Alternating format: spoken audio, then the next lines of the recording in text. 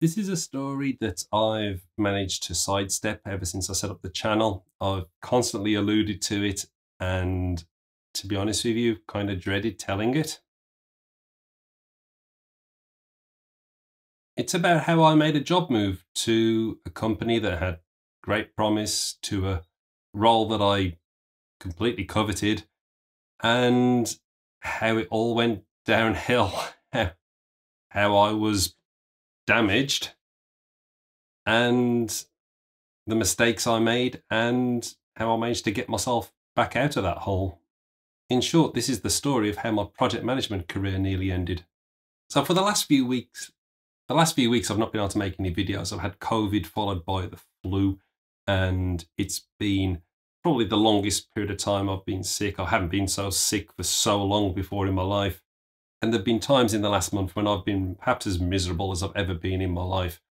But on reflection, I remembered that there actually was one time when I was far more miserable for longer. So I got a new job working for a company not too far from where I lived. So it was a really easy commute, which was great. I'm used to the long commute into London. And it was an assurance role as well, working on portfolio assurance. So it was giving me a great chance to step out of delivery and spend a lot of time working as well with other project managers to try to find out what's going on with their projects, reporting how they're progressing, giving assurance to stakeholders and leaders on how projects are being delivered. I'm not going to say who the company was, that wouldn't be fair, and I'm going to keep people's names out of all of this. Day one, I did the induction all morning, which was as interesting as you can imagine it would be. But then on the afternoon, a colleague took me aside and they said to me, "It's a really nice, shiny looking company from the outside, but it's rotten to the core." On the first week, the CEO was doing a number of town hall meetings, and I got a chance to meet with him. And when I introduced myself and told him what role I was doing, he told me about how there'd been a major project that had been reporting green for weeks and weeks and weeks, and then at the go live, it had failed, and it had put him in a position where he had to basically apologize to the client. In this case was a government, and he had to basically apologize to the president of a country. And he said he never ever wanted to be put in a position where that happened again. And I said, okay. So I got a very clear remit from him that he wanted me to be looking at projects that are in flight and to report and flag early on anything that appeared to be out of place, anything that they need to be concerned about. I said to him at the time that what typically happens, what typically drives the kind of behaviors where people are reporting green for long periods of time on their project when things are going wrong and not reporting amber or red, is a culture of fear, and that people are afraid to be transparent and honest. And he agreed about that and said there was possibility that historically that might have been the case, but things had all changed now. So I got involved with the job. I started to create standardized toolkits for assurance, started to create new processes, and started to enhance the way that assurance was delivered in this organization. A recently appointed director then pointed me towards one of the major projects in the organization and asked me to take a closer look at it because, quote, something smelled wrong about it. I could see that it was an important project and it had a lot of senior people involved in it. There was an awful lot riding on this project, and an awful lot riding for the company's future on this project as well. So I said, okay, that's fine, I'll look into it, but, could get political. And I was told, don't worry, I've got your back. So I started carrying out the review, and because Agile wasn't my strongest area and there was an Agile delivery team working as part of the project, I got an Agile expert from within the business to come and join, finance expert as well, to come and look at the finances. There are no issues with the finances at all, that was fine. But the Agile expert and I, we worked really quite well together, quite closely throughout the whole review. And the director wanted to have daily feedback as well. Just give me the headlines that you find for each day. I said, okay, so long as you understand that, you don't take things out of context, that, if we find something that seems to be wrong on day one, we might well find something that's right about it on day two. So don't act hastily. This is just for information. There will be a full report at the end. And the director was understanding about that and said that they didn't want to be surprised by, whatever the report comes up with in a few weeks' time. They'd rather see these things coming. And I said, okay, that's fine. So we had a daily engagement where I was sending feedback on how we were progressing, and it was moving fine. We arranged a feedback session with the director and the chief operating officer where the agile expert, the finance expert, and I would just give our individual feedback. And the idea was this was timed to be a few days before an exco, and they wanted to make sure that they got their messaging right before talking to the exco about a project, which it was becoming clear had problems. As the review was concluding, it wasn't looking very good for the project. There were a number of sprints that were taking place where activities were falling from one to the next, to the next, to the next. And there was no true way to predict exactly when this project was ever going to end. And there was a date on there, and there were other projects, key projects, that were dependent on that date. And I had absolutely no confidence at all that it was going to achieve that date. In the days leading up to giving the feedback session, I found that the project manager had resigned. He'd given his notice and he was leaving the business. When I inquired about this, not with him, because that just seemed insensitive, but with his line management, I was given the impression that it was actually my review that had pushed him out the door. What I found out later on was, remember that daily feedback I was giving and how I asked, please don't act on it? Apparently that was getting drip fed along to his line management, and they pretty much leaned on him and said, if you don't jump, you're going to get pushed. So on the day of the feedback review, the agile expert, the finance expert, and I turned up pretty much expecting just to find the two of them. And what we found actually was most of the exco were there. There were heads of departments. There was the product head was in there. The chief of risk was dialed in. A number of people were dialed in. I had no presentation pack to prepare for multiple people coming in talking this way. I had a Word document to talk to and to explain to the people that I thought were going to be in this meeting. And it turned out, half the leadership were there. So anyway, did the best we could. It was unfortunate we couldn't share information really on the screen because we just weren't prepared to do so. So there was a lesson learned out of that. Whenever you go into any presentation, make sure you've got a deck. So we went through the feedback. As I say, the finance expert, they didn't have any problems. They thought everything was okay there. The agile expert said that the agile teams were delivering okay. This contradicted a little bit with what I'd reported, that things were running late and things weren't being done. The agile expert was pretty much talking about their methodology, their approach, and essentially their transparency. They were doing all the right things. They were flagging that there was a problem. It's just that the problem wasn't working at the project management level where it wasn't being acted on. That perceived discrepancy, though, did come back to haunt us. So meeting ended. There were some product people involved who I hadn't been made aware of that they were going to be there. And I made a point of apologizing to them. They were hearing this bad news for the first time in this kind of a way, in a public way. I didn't expect it to be like that. And, they weren't happy. But they grudgingly accepted my apology, although one of them did continue to ignore me whenever he saw me ever since. Afterwards, the initial feedback was pretty good. It had been a good report. The review had been conducted in the right way, and generally, it seemed to have gone well. The report was good. It had a number of recommendations in there on how to get the project back under control. There were no personal attacks in there, or there's nothing unprofessional in there. It was a good report. But over the next few days, I started to notice that the narrative was changing on this. The story had changed. The report hadn't landed well. There were questions about the discrepancy between my view and the agile expert's view. There were questions about my competence to assess the technology and the development that was happening in the company, considering I only recently arrived in the business.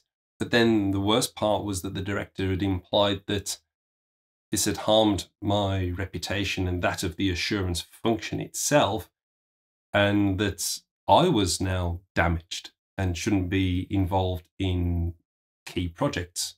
What I didn't realise when I wrote the report and when I gave the feedback was that I'd kicked a political hornet's nest. There was no appetite at senior levels to have a report going around saying that the project was going to fail. I'm sure that with enough time they could get the project to deliver what was intended, but nobody had any idea of predicting when it would be ready by.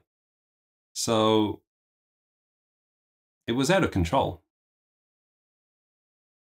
And my report reported honestly. What I discovered later on is that people who'd reported honestly in the past had very short careers at this business. And there was another lesson learned.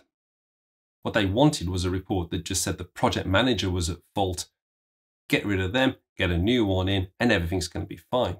Funnily enough, though, when the new PM arrived and took over the role, they looked at my report, they looked at the information they had available to them, and immediately asked for a change request to move the project timescales out. So in a way, I was vindicated within weeks of this all happening. But learning that the director, and learning this from more than one person, the director had said that I was damaged and having to just work on minor admin tasks through the summer whilst I waited to get fired, was demoralizing. It was during this time that I saw the first scan of my first child.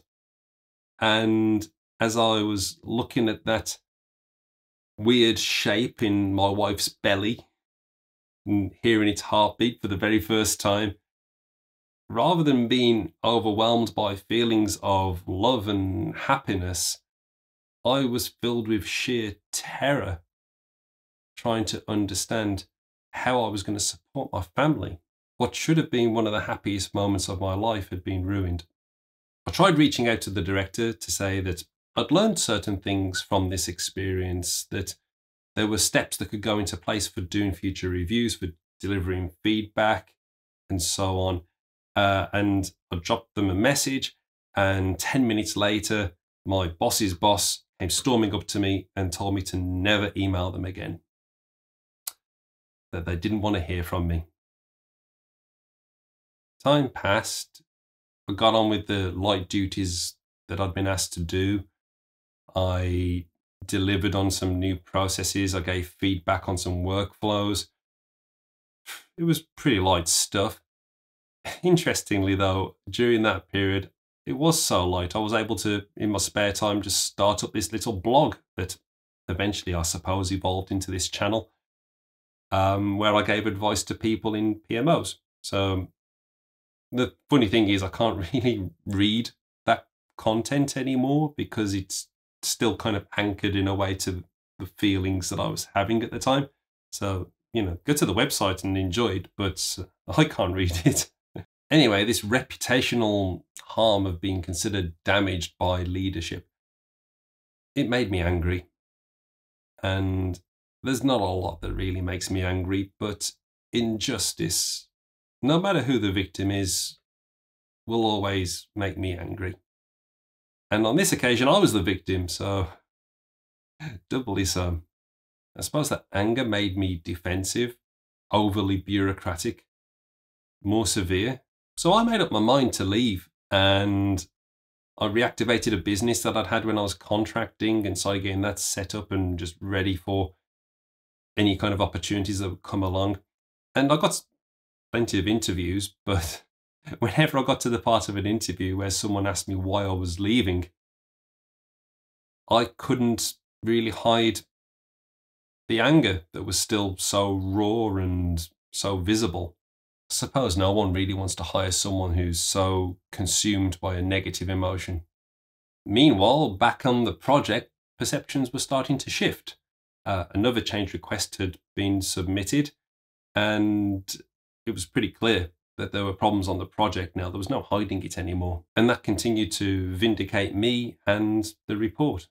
So perceptions had changed, and when another major project got into trouble, I was invited to carry out a review and try to uncover the root cause of its problems. So I wasn't damaged anymore. But nobody took the time to apologize or to explain themselves or to acknowledge that I hadn't been treated fairly. And by that point, my anger had morphed into contempt for the leadership involved and for the company. And suddenly I was on my way to becoming someone I really didn't want to be. I was discontent, on the verge of becoming malcontent. And then the strangest thing happened. The company wanted to make sure we were all healthy and well and arranged for us all to have blood pressure tests. And I remember sitting outside, and the instruction were to sit outside before you go in for your blood pressure test and just sit still and be calm. And as I was sitting there, the director, who had ignored me and didn't want to hear from me, came walking past and said, "Hey, I haven't seen you in a while. How have you been?" I was like, "Fine, I'm busy working on this other project." And they said, "Well, it was good that we learned so much from your previous review. I hope that you learned that you can fail fast, and that's a good thing." So anyway, I went into the blood pressure test with my blood pressure pumping. Oh dear. I was so wrapped up in my own feelings of how hurt I felt and how disappointed I was by how this super promising career prospect had gone so badly so quickly. I hadn't recognized that I was living in this broken relationship. And it was very much like the breakdown of a romantic relationship where you've got two parties who have fallen out of love and way out of trust with each other, but they're forced to still live in a house and they just resent each other being there. And in my case, I hadn't found another job to move on to, but I hadn't done anything, despite my negativity, I hadn't done anything sufficient to be fired, so they couldn't get rid of me either, and we were stuck together. Fortunately, in the month when my son was born, an opportunity did come up, and it was a contract opportunity, so it was quite lucrative, but the commute was 2 hours drive each way. Completely opposite life arrangement at the worst possible time. And even though it involved having to stay overnight at another location and be away from my new child and miss out on those early days of his life, I had to take it. It got me out of an incredibly bad place, gave me an opportunity to do the work, enjoy the work again, find my confidence again, and to create a new reputation. What did I learn from all of this? Well, I learned that toxic places can create toxic people. I learned that when under stress, we do truly become the worst versions of ourselves. I learned that bad moments can overshadow the most wonderful moments in your life. The experience, to be honest with you, killed my belief that there's such a thing as a job for life. Even in the best environments, I still have cynicism now.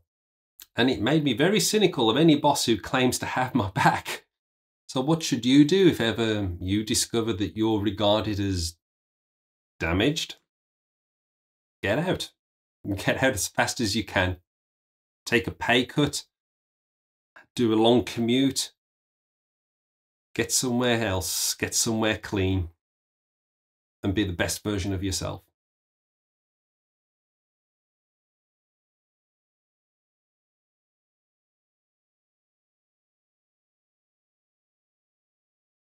I really didn't want to tell this story.